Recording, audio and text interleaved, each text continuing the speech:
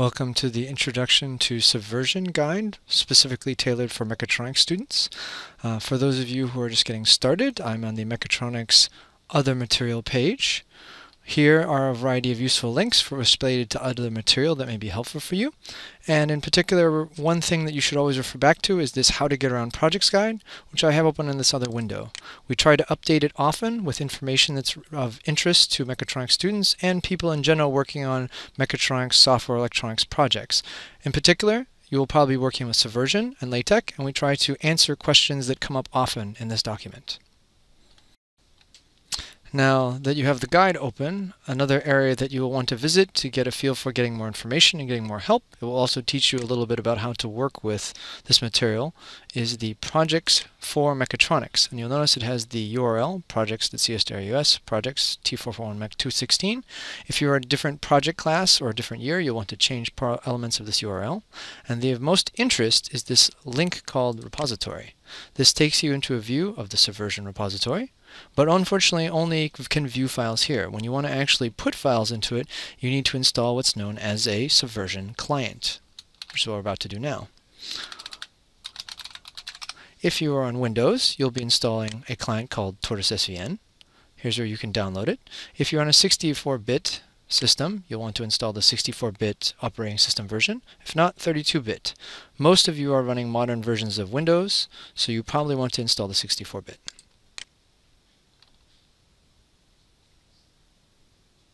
And now we get a little screen to make us appreciate that they do this for free.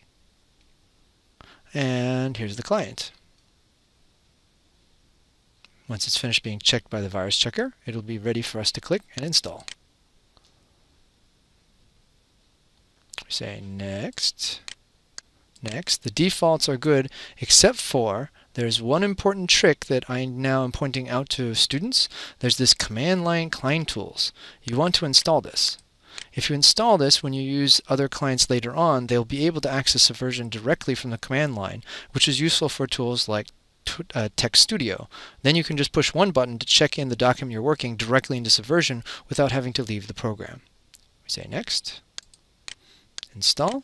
If you're on Windows 10, it will ask if it's okay to and make changes to your device. You say yes. It'll ask if we can close Windows Explorer. We'll just deal with it after a reboot, so do not close applications. It's up to you how you want to do this.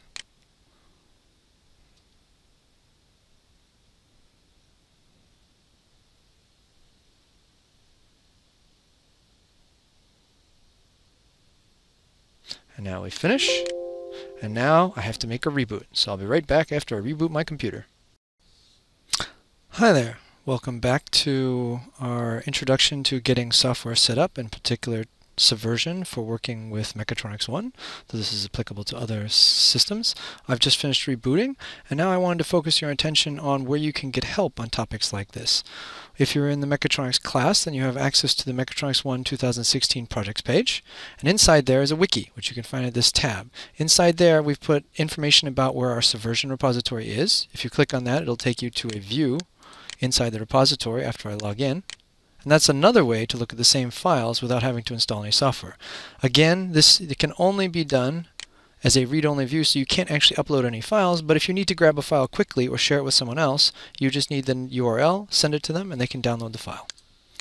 But what we really want this URL for is this is how we set up the Subversion client in order to be able to install, to set it up so we can work. If you forget these things, there's a nice Mechatronics page that I've created, which tells you more of these things and has useful information for anyone involving with mechatronics. The most relevant page for most of you is this software page. Here we put some quick details, including the guide that I told you about a few moments ago, and some information about other possibilities of how to set up Subversion clients, because we'll be mostly focusing on Windows because most of the students are running Windows, but there are also clients for other operating systems. Down here, for other videos I'm going to be showing you, there are LaTeX installation. For the beginning of the course, you'll probably be using Overleaf, so you don't need to install the software yet. But later on, you can watch some of my later videos to see how you will set up LaTeX, which you'll need in order to work on documents locally. Now that we know how to get help, now let's get to work. Go back to the original page. It says what the Subversion repository is, and select it. Copy this with Control-C, or right-click and say copy. And now we're going to close this window to get it out of the way. Whoops. And we're going to right-click on our desktop and pick SVN Checkout. That's how we get started. We only need to do this once.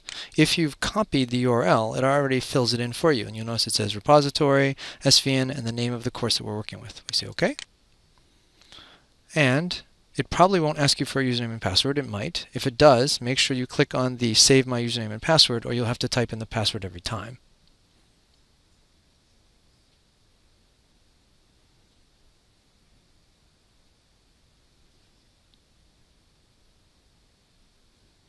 As you can see, it's downloading a bunch of files. Let's look at the directory structure, get a feel what's there.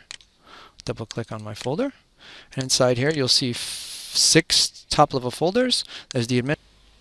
Inside this working copy, there are a bunch of interesting files that are worth taking a look at. Let's start at the top. Inside the administration folder is the files that I store for year-to-year relevant information.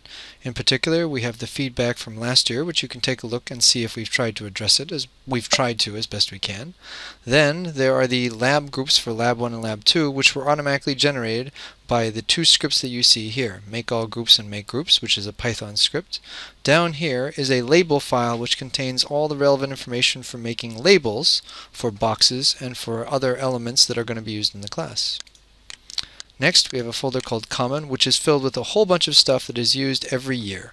So this includes some administrative information itself, including overviews of the course, time plan.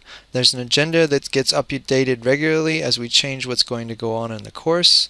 And then there's some overview files, which is the document we handed out on the first day of class. There's some forms, which you'll be told to use when necessary. They're all in LaTeX for cleanup forms, indicating that you've finished cleaning up and doing what you need to in the class. There's also a feedback form, which we used for getting back your feedback about what you think went well in the course and what needs improvement. Then we have the guides. When you're looking for how things should be graded or how things should be applied, this is full of lots of information, including the grading sheets used in many of the assignments. You'll need to use LaTeX to compile them, but this includes all the information you need to know, including previous years, of how to write a report or how to finish an assignment correctly.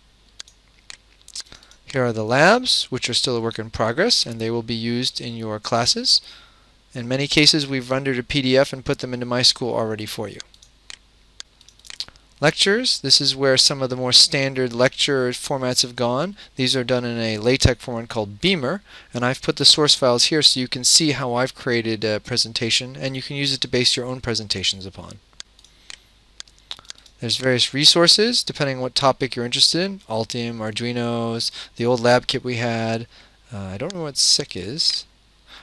The old red boards, which are the red board that we're using, which is the SparkFun Inventors Kit, SIK, and then the Wixel, which is the microcontroller that includes a RF stage, so you can use it for communication. Next, there's the RU Thesis template, which I am the maintainer of, and this is the template you're going to be using to write your final report in the course. This happens to also be the final report, the thesis template for the bachelor's, master's, and PhD as well. So using this as your final report is a great way to get practice in something you'll need to do later if you write a bachelor's, master's, or PhD dissertation. Template, this contains all the templates you use for the course, including how to make to write a paper for a journal or a conference, how to make labels to go on top of your notebook or on your boxes, how to do an online notebook. This includes a LaTeX template that you can put your notes into once you copy them into your folder. How to make presentations, including the presentations you'll need in the course. There's a final presentation template that is not required but highly suggested that you use. And as I said before, in a previous presentation, this is where all the report templates are used for writing lab reports and proposals and other useful documents that you'll be doing as part of the course. Here's a way to make signs. And here's another link to that same thesis template. I should probably remove the other one. Here are the old templates if you want to see how we did things previously. And in particular, if you want to learn more about how to do more interesting math, there's a nice cheat sheet for working with it. and the Axiomatic Design directory, there's a bunch of resources for learning how to do Axiomatic Design better. One of my favorite papers is in here is the Thompson Errors in AD, which I highly recommend you read.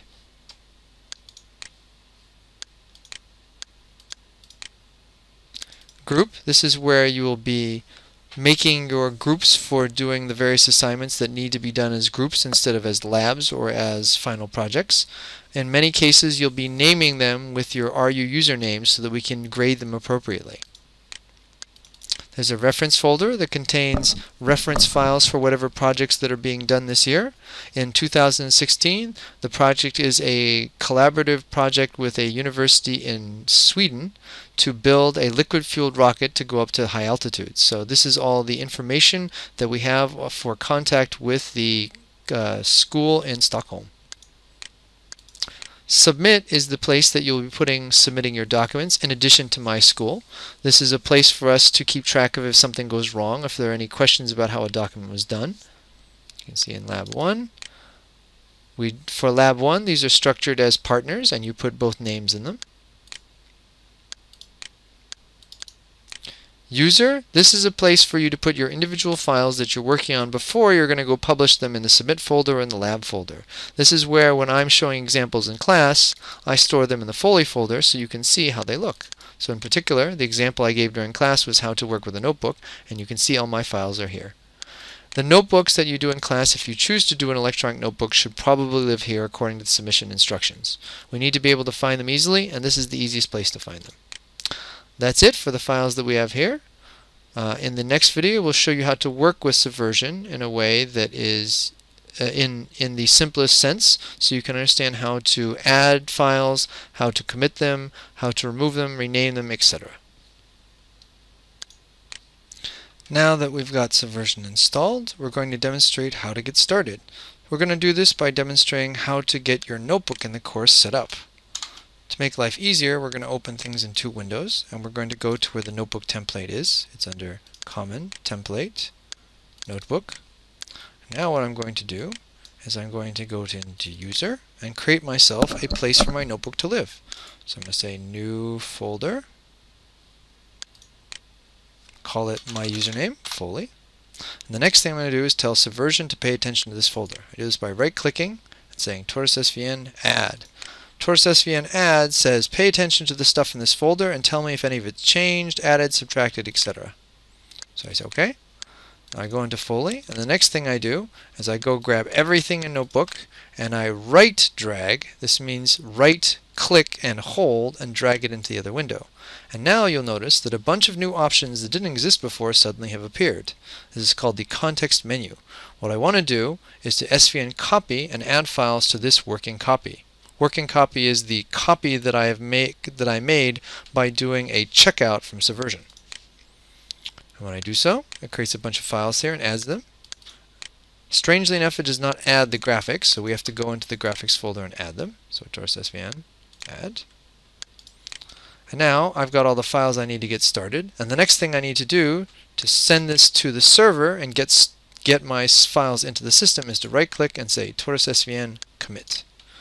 And now I have all this information. I want to write what I did, which is to copied the notebook template to get started with my notes. And if you'll notice, I'm writing a comment that says what I did and why. These are very important in comments because we can search the comments. We can search by time, we can search by author, we can search by keyword in the comments, and this allows us to walk forward and backwards in time and find when specific events occurred. So I'm happy, so I hit OK. And now my files are on the server, and you'll notice that the blue plus turned into a green check mark. I go inside, and let's say that I don't like the name of a file. For instance, lab notes is very generic. I want to rename this to something more appropriate for me. The way I do it is I right-click, and again, I go to Tortoise SVN, and if I look here, there are a bunch of really useful options. The one that I care about right now is this one says rename. I will rename this to Foley Notebook. And now it asks me if I want to rename everything else. Yes, actually I do. Well, I actually don't want the labnotes.sty to be renamed, so I say no. But I do want the labnotes.bib to be renamed to match my thing. So I say TourSysVN, rename, Foley notebook. I say no again. And now I send it to the server by right-clicking and saying svn commit. Renamed the notebook to be more my style.